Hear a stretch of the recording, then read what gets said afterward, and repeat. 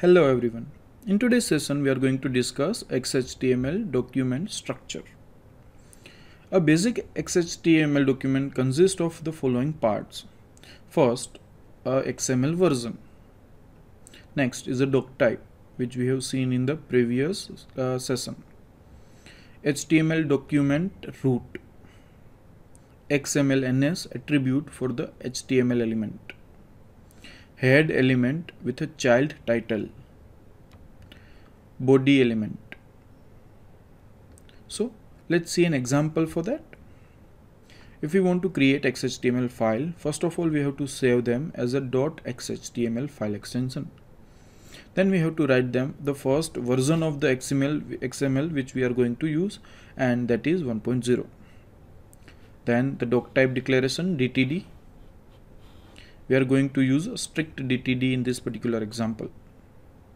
Then XML-NS attribute of HTML element, and that we are specifying as a http://www.w3.org/1999 and /xhtml. This is the XML-NS for the HTML. Then we are specifying head with a title tag inside that, and we are specifying title to that particular XHTML, and we are specifying a body and some text inside the body. So this is our basic doc type XHTML document structure. Let's see an example for that. For example, we have created one XHTML file extension .xhtml over here. We have specified the version of XML, a doc type which is strict, then HTML tag with XML-NS name attribute, head, title and a body, and whatever we are going to write inside the body will be displayed in your browser.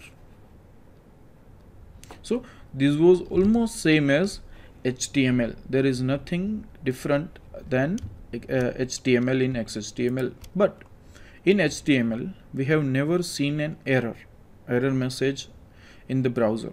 Whereas if we specify, for example, I want to write one paragraph.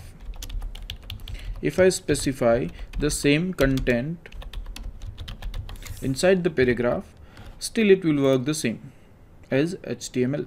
But if we forgot to close our paragraph, we have simply written a starting p tag, but we have not closed that particular tag, then it will create an error. It will generate an error specifying that on a line number 9, opening and ending tag mismatch. So the p tag element is started but does not closed. So if we close the p tag, it will work fine. Same way, even in a new line attribute element br, we generally have a tendency to write just br. It will work in HTML, but if we specify same thing in XHTML, it will create an error. You have to close this particular element in XHTML.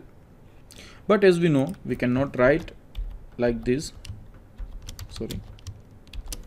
So to close that particular element, you can simply write like this, br, then a /. So that means you are starting the br tag here as well as closing that particular element here. So it will work.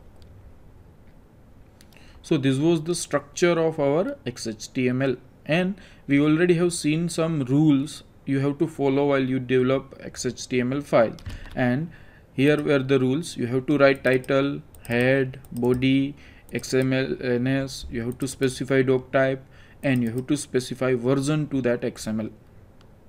But in most of the new browsers, even if you do not specify title or some rules of XHTML, it will still work. So the rules which we have seen in the previous session were the ideal rules, but some of the rules can be ignored while we are doing practical. Okay, thank you.